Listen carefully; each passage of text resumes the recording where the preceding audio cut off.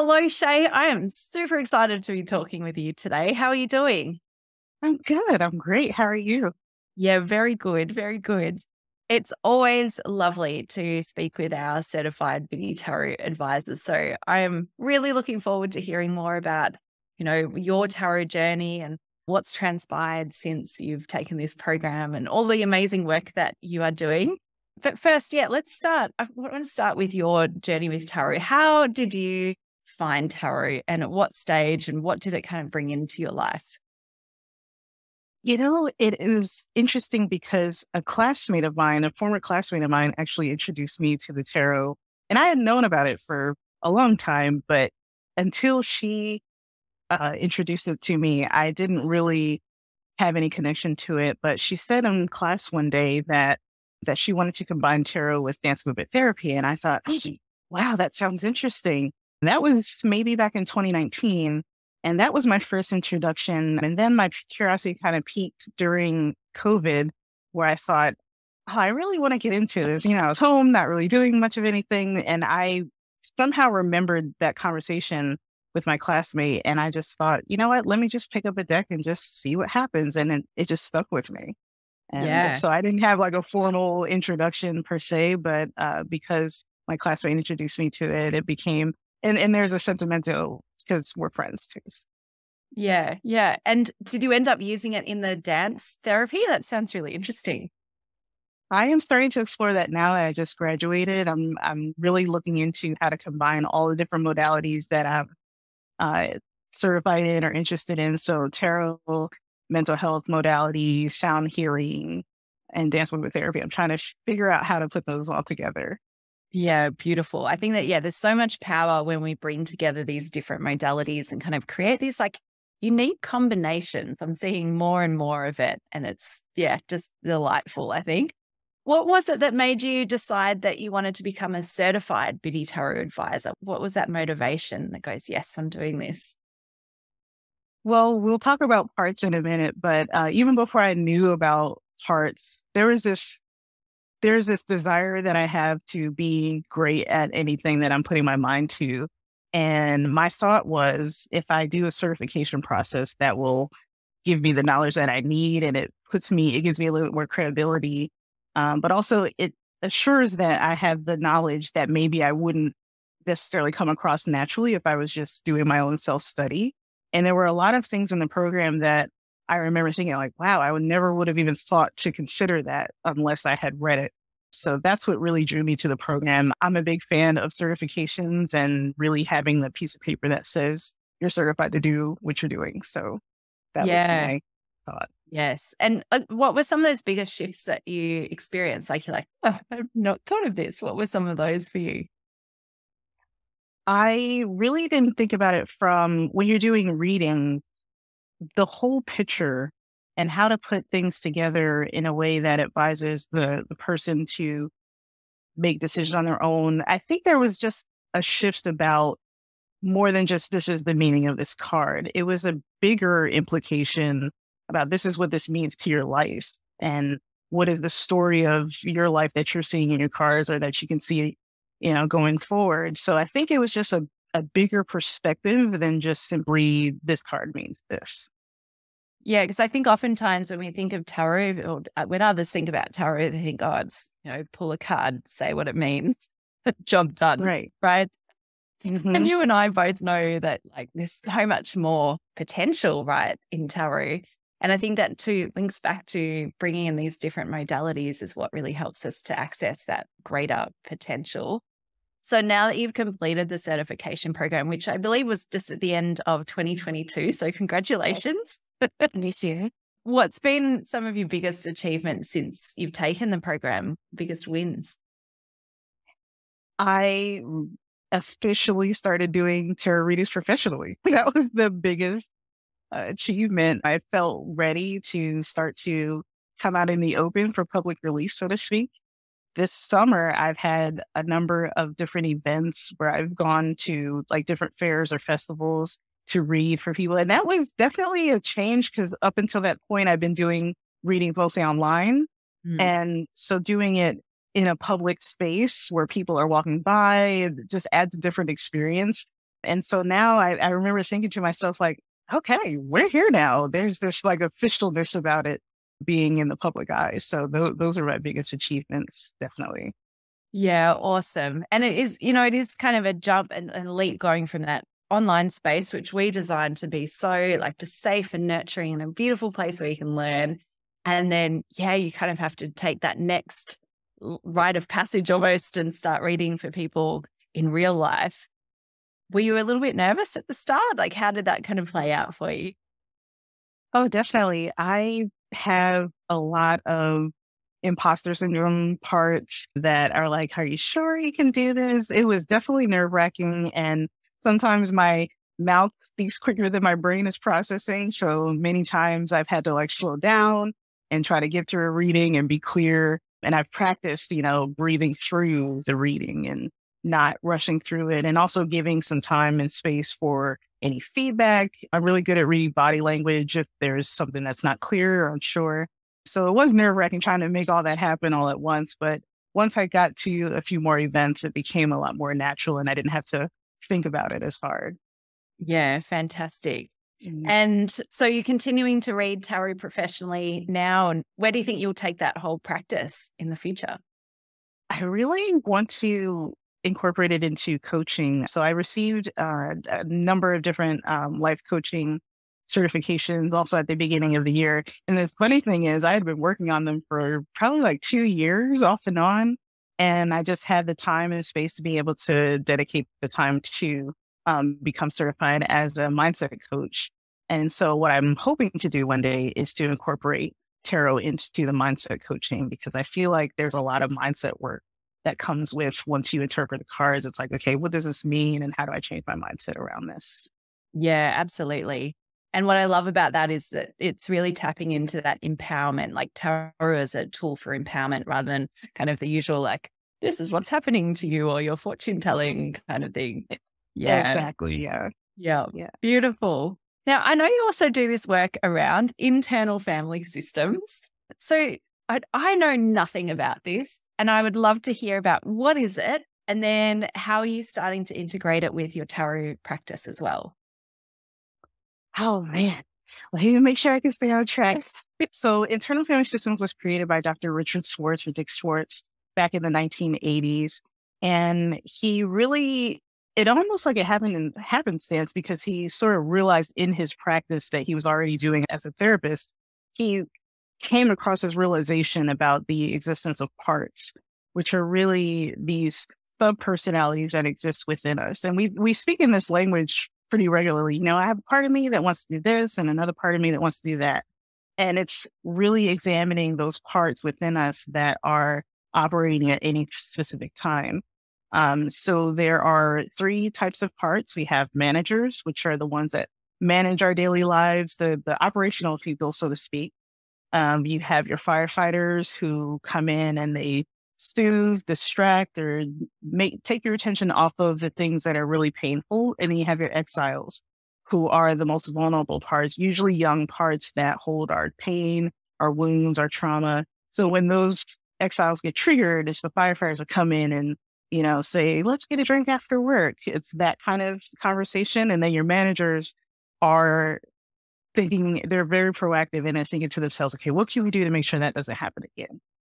And so they manage your life, like if you're, let's say, imposter syndrome that we had talked about. So they make it so that there's always a need to kind of prove yourself, and that becomes a part, because based on maybe a narrative that got implanted maybe as a child. And then now there's this constant need to prove and show that you're good instead of just existing.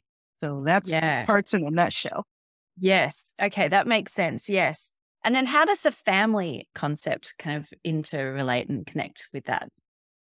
So it was named that because Richard Schwartz, he was originally a family therapist, but then he realized that families exist in us. So our managers, our firefighters, and our exiles are all one big family, not happy family, sometimes dysfunctional family. And that's how he relates all of our parts. So one of the biggest goals of IFS is to develop a relationship with the parts and for the parts to relate to each other. A lot of times we talk about how the parts are polarized, meaning that have completely different viewpoints of how things should go. And a lot of times they clash. And so that's why he named it family, because in families that happens a lot. And that's why he named the modality internal family system, because it's internal family that sometimes needs some evaluation, so to speak. Yeah, right. So the goal is really to bring that integration and perhaps awareness amongst those different parts of ourselves. Is that right? Exactly. Mm-hmm. Yeah, awesome. Do you know, it kind of reminds me a bit about like the court cards. And I often talk about, with the 16 court cards, but do you look at that sort of potential relationship of the parts, and whether it's court cards or the parts in tarot, like how does that start to come together? Oh man, I really believe the court cards, and there are 16 personalities, and I see 16 personalities within every single person. And sometimes I think they represent what maybe we're trying to attain, or maybe what we're trying to achieve. So maybe, for instance, the Queen of Wands, very social, very good with people. And maybe that's an underdeveloped area in our lives. And that's what we're trying to achieve, or we're looking towards. So I think the court cards can provide a lot of perspective on what we see in ourselves, but also what others may see, and maybe what we're trying to become. Mm-hmm. So there's so many dimensions that exist in it. Yes. Yeah, definitely. And is that our parts can change and evolve? Do we want to try and change and evolve them, or are we accepting them for who they are and what they are here to do, or what, to be a witness to them, I guess? Like what's the difference there? Definitely. So Dick Schwartz says there are no bad parts. And that's one of the titles of one of his most recent books. All parts are welcome. We don't want to try to wish them away. We don't want to get rid of them. We want them to become, like you said, integrated into our being.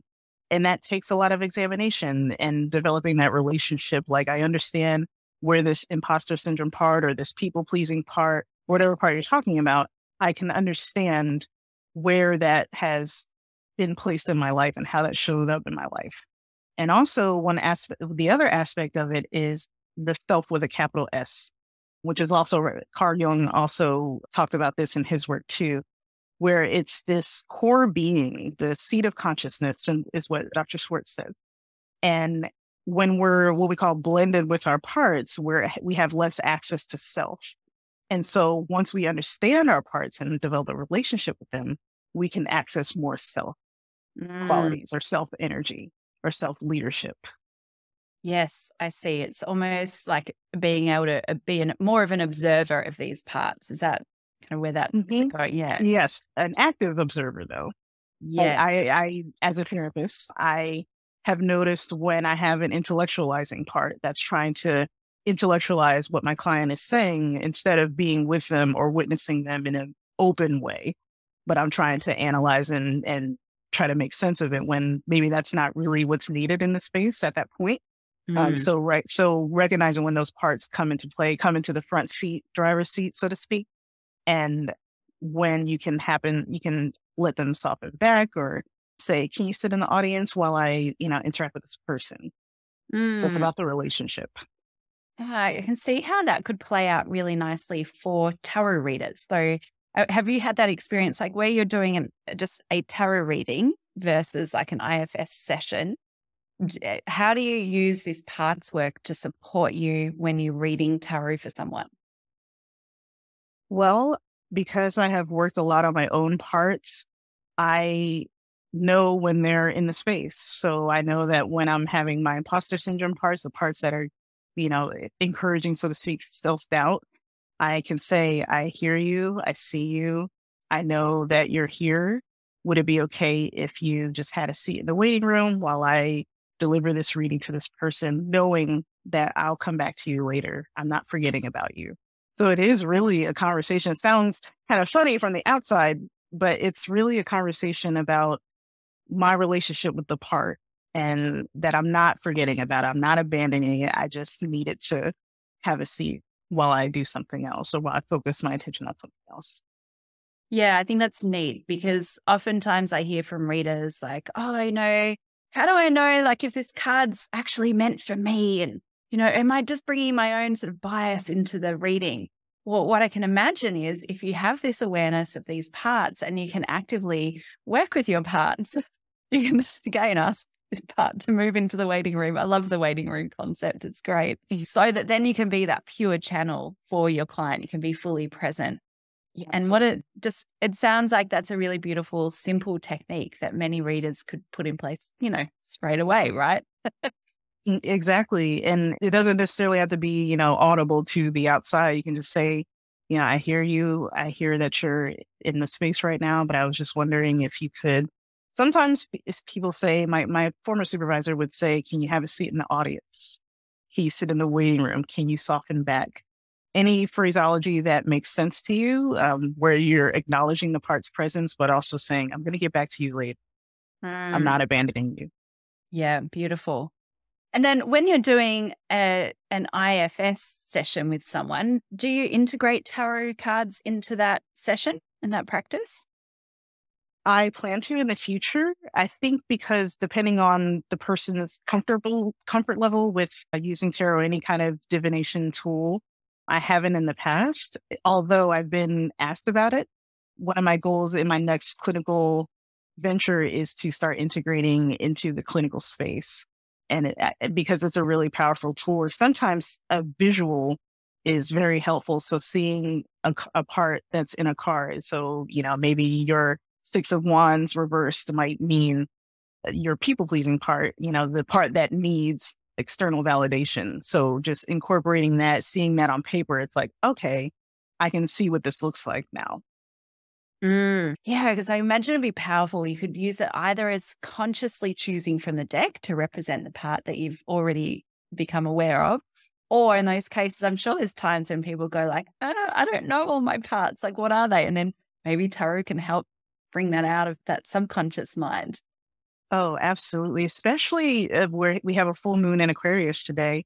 And when you're doing spreads around any type of astrological concept, when you start to see themes in the cards around certain things, that might mean there's a part that really is needing your attention. So if maybe all the cards are certain suits, or they're all major arcana cards, or they're all court cards, that might point to something that maybe your attention is not on and bring it to your conscious awareness. So I think that's the most powerful part of it, because it could be an exploration, or if you already know, and it can evolve. So even if I think my perfectionist part might be the Queen of Swords, maybe over time, maybe it might be something else.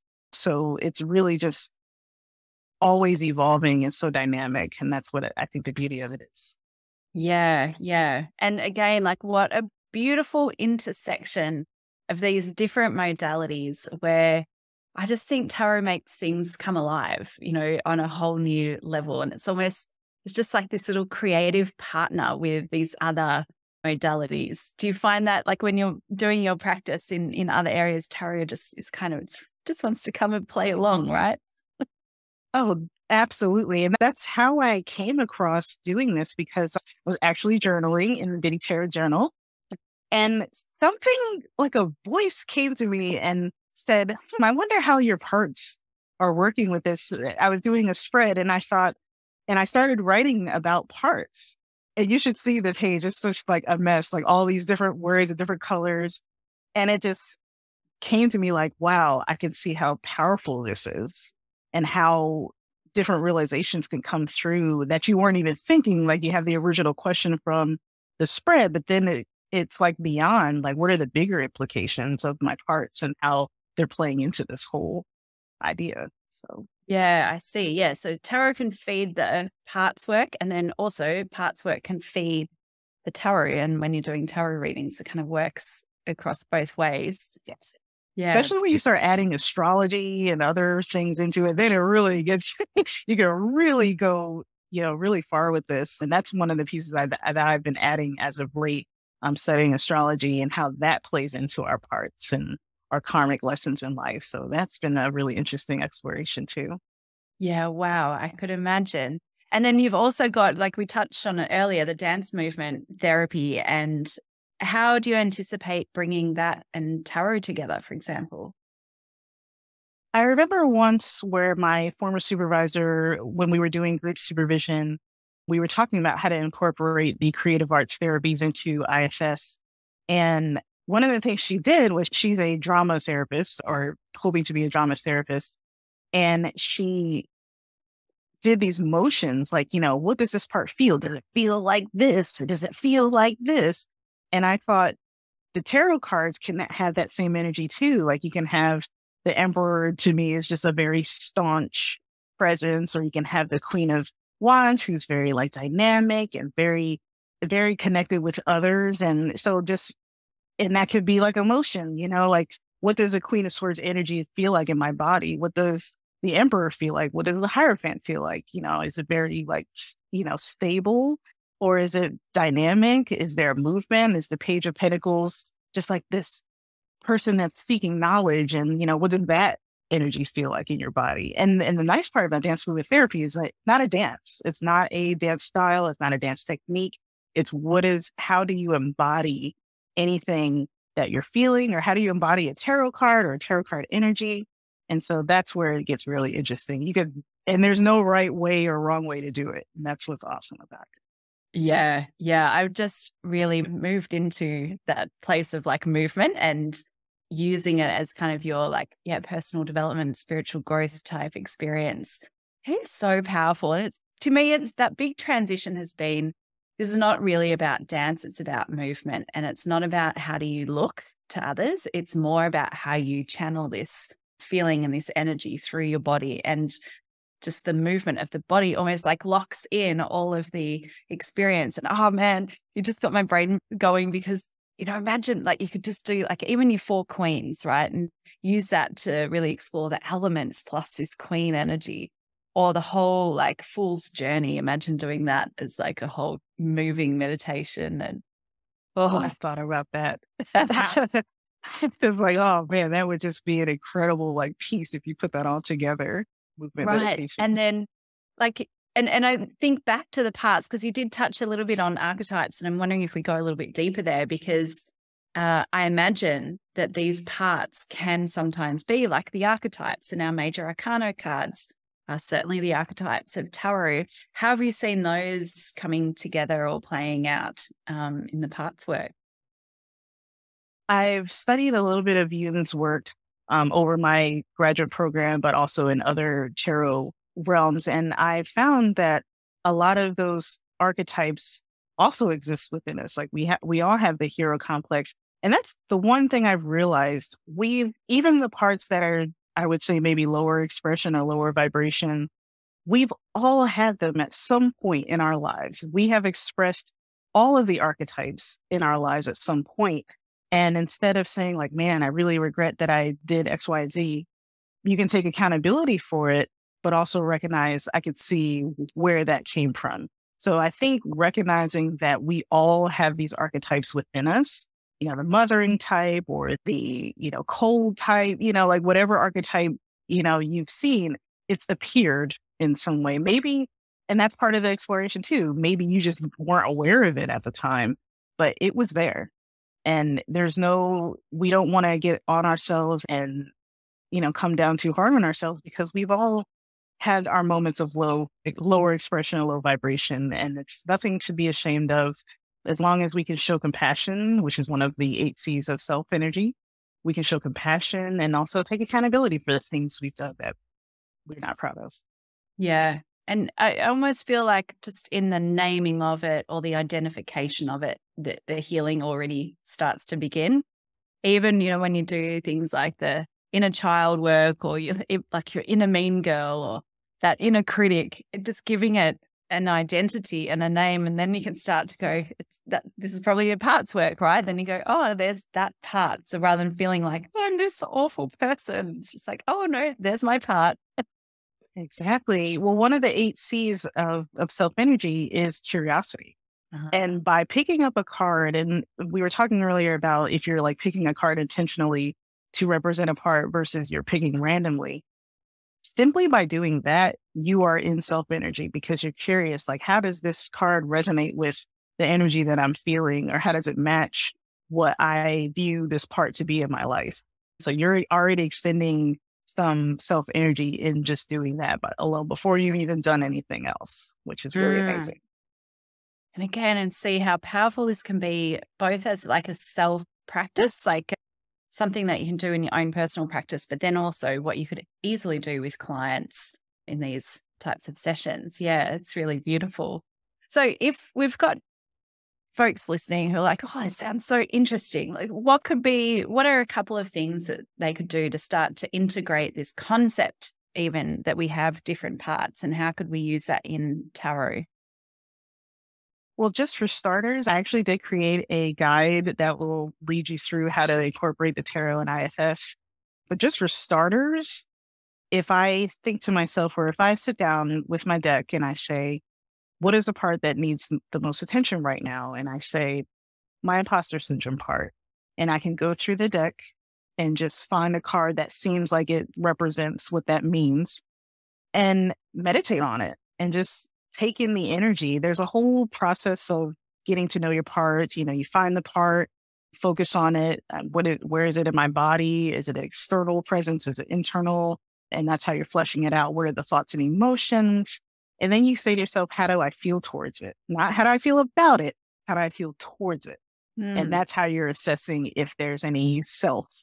If there's I want to get rid of it, I'm angry by it, that is another part that's speaking. So it's really a really deep practice, and almost every IFS book you can find will outline this process. But just for starters, finding a card that resembles a part for you is powerful in and of itself.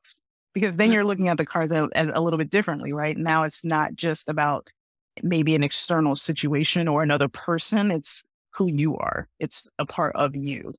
And so I think that's a really powerful practice. And then you can start to develop more self-energy, more compassion, more clarity, more connectiveness towards it. So yeah, I love this stuff because it's like a simple thing. Like it's easy, it's simple and incredibly profound and deep. You know, you can go as deep as you want into it.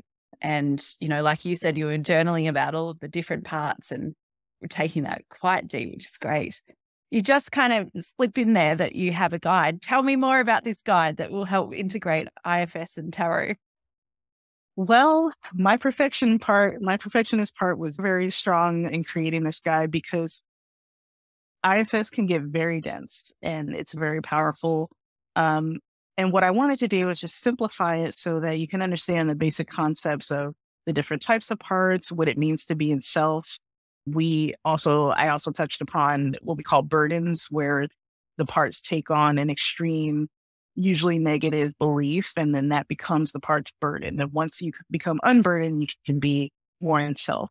So my guide basically outlines a very quick version of IFS. And then I have two spreads, one for getting to know a part and then one in accessing some more self energy. And that one is really brief, it's like 3 cards. And I really think it's powerful too, because for self, you know, what are the different qualities? I lay out all the 8 qualities. What do all of those look like? Like, what is calm in the tarot? What is compassion in the tarot? And then you take that and say, like, what's been hindering that in my life? And then what actions can I take to get more of that, to access more of that, or elicit more of that in my life? And then I end it with some resources. Like if you wanted to read more about IFS, there are resources that are geared more towards professionals, and then there's resources that are geared more towards the individual. So I wanted to make sure people had that because depending on who's reading, they might want both. So hopefully it's enough to at least pique your curiosity and then continue your exploration from there. Beautiful. My perfectionist part admires your perfectionist part. Yes.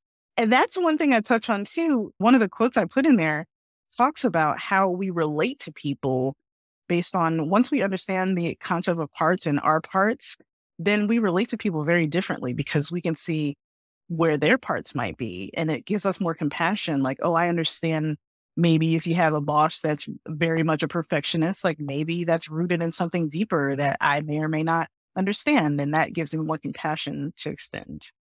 Yeah, that's powerful.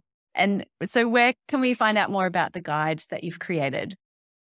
So I created a landing page that that you can download from it, or if someone wants to contact me directly, I can send it to them.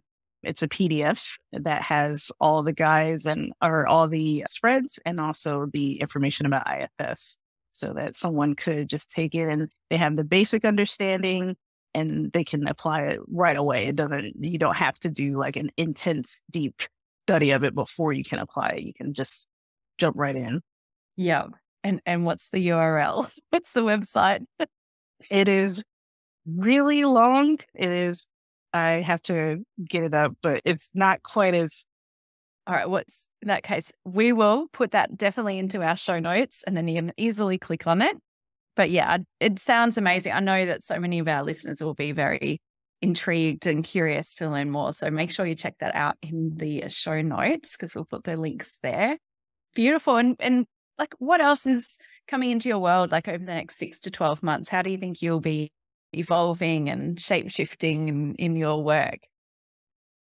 Well, as a clinician and as a professional reader, my goal is to really create an experience, like even in the clinical space where, I'm providing therapeutic services, just creating that healing experience and whatever healing means to that person.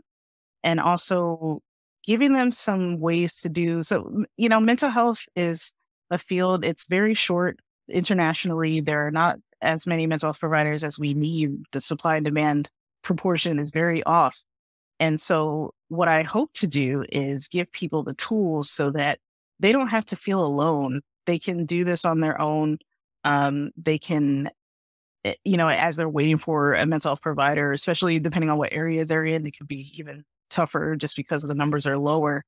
Just giving people some tools that they can use in their own life. I think it's beyond coping skills, right? Because that's the short-term thing we give in therapy. But I think it's more deeper understanding of self. And so that when you go to your mental health provider, when you finally get that provider, you have a deeper understanding and the work can happen a lot faster because you've already started the work. And so then when you go into the space, then the process has already started. And I think by incorporating tarot, especially if you just have a deck that you connect with, you can do that work all the time. And maybe when you do like a daily card pull, what's the energy of today? And you pull a card and that could be signifying a part. You just don't know. It's just, it can be. That's the exploration. That's the fun part of it. Yeah. And so my goal is I always like to keep things practical, right? Like all this stuff sounds great, but how can I really use this?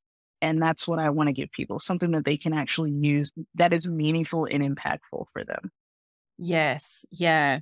And even I was sort of connecting in with that concept of coping strategy. It almost what came to mind was like, that's kind of what you do after the house is completely burned down. Here's how to clean up the house that has burned down. Right. Exactly. And cope with what's just happened versus something proactive like the parts work and the tarot is more about, well, how can you make sure that your home is safe and, a really nice place to live in and you don't ever have to worry about it burning down because, you're already in that like different higher vibrational state. So, yeah. But also dealing with the grief, dealing with the sadness, dealing with the part of you that feels like somehow you contributed to it or somehow it was your fault, dealing with all of that, knowing that those are also parts too, and knowing that they're welcome and they totally make sense. And then having that be part of the process in addition to the kind of external things that you're doing, getting that deeper understanding and compassion for yourself too. Yes. Yeah. The whole self, light and shade. Exactly. Yeah. Beautiful.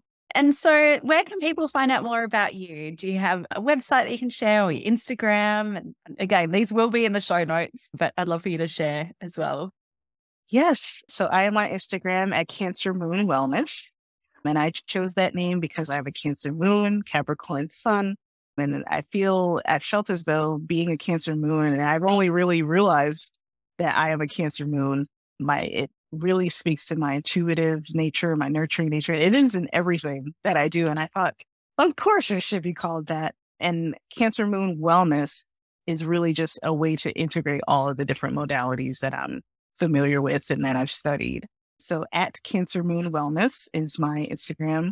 And from there, you can find my booking if you want to book a reading or anything. But that's where I'm most active for sure.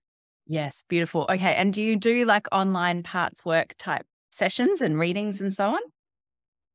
I'm figuring out how to do that in a way that makes sense. I have talked about it briefly, and I've also shared some information about my mental health journey and how I'm using parts work to further that journey and to better understand myself, which I think is really powerful because as a therapist, we think we're supposed to have this image to the world like we're so perfect and we know how to cope with things. And that's just not true.